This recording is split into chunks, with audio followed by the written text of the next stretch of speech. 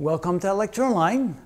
To illustrate again where you have to be very careful, we came up with this example here.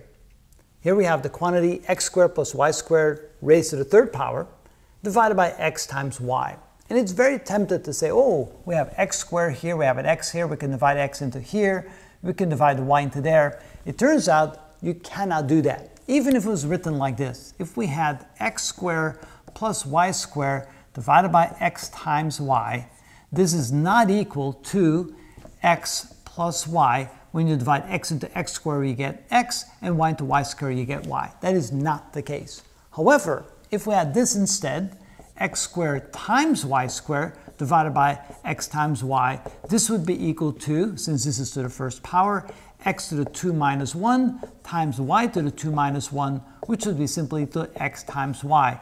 In this case, you can divide the x and the y in the denominator into the numerator because this is multiplied. Here you cannot do it because it's x squared plus y squared. Because of that, when we look at this problem, we have no way of dividing the x and the y into the numerator. But in other words, you cannot simplify this any further. It has to be left like that.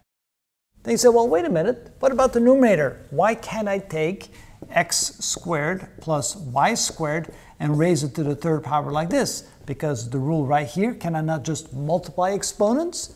And the answer is no, this is not equal to x to the 2 times 3, which is 6 power, plus y to the 6 power. You cannot do that. Instead, what this looks like is as follows. This is x squared plus y squared to the third power, there, is equal to the quantity x squared plus y squared times x squared plus y squared times x squared plus y squared. And then if you want to multiply this even further, it would become as follows. This would become x squared times x squared, which is x to the fourth, plus this times this, which gives you x squared times y squared, plus this times this gives you x squared times y squared, plus this times this gives you y to the fourth power, and the whole thing multiplied times x squared plus y squared.